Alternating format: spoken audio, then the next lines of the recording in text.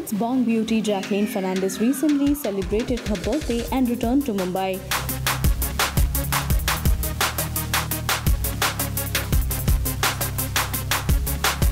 But just after she was back, there were several allegations put on her, and the biggest allegation was that she ignored the sexual harassment that took place with her. If you don't remember, then let us tell you, director Sajid Khan and Jacqueline Fernandez were in a relationship a few years ago. They both began dating in 2012 during the shooting of their film Houseful 2. But their relationship didn't last long, and in 2013 they parted ways.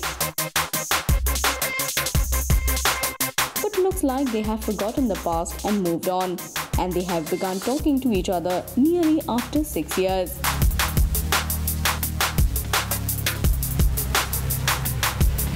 According to sources, Jacqueline has been offered a film by Sajid's sister Farah Khan's husband Shirish Kundar, and Jacqueline doesn't want to miss out on the opportunity.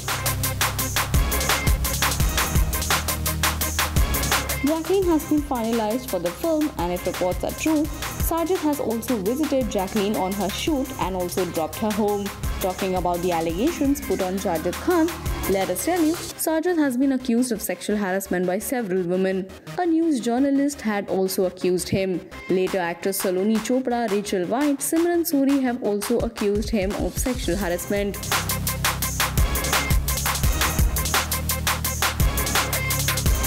Saloni had said, "I want Sajid to apologize to those females. Though this is not the solution to the incident that took place, but it's just a first step to accepting your mistake. This is an insult and disrespect to the society where women live." Post these allegations, Sajid was bashed on social media so much so that he backed out from the fourth installment of Houseful 4.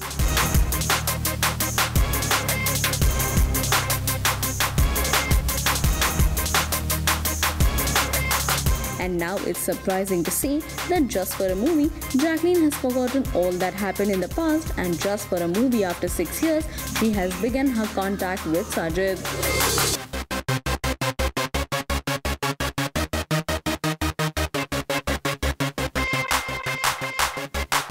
What do you have to say about Jacqueline's behavior?